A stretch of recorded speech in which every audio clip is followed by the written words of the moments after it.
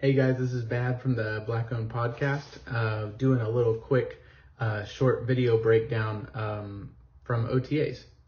So real quickly, I wanted to highlight a player that maybe isn't getting enough attention from your everyday fan, but it's getting a lot of media attention amongst all of the Twitter reporters and analysts.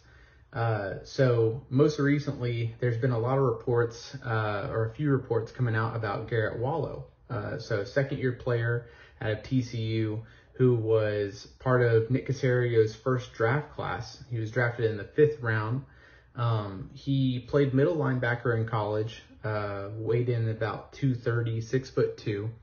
But there's been a lot of great quotes from camp about him. He's getting a lot of attention. So one of my favorite quotes from camp for Garrett Wallow is actually from Christian Kirksey.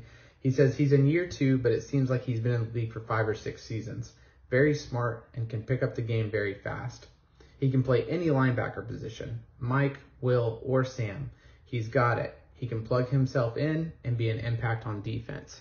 That's super encouraging. I think Garrett Wallow showed a little bit of promise last season, only recording 12 tackles and 1 sack, but had a really good game against the Titans at the end of the season.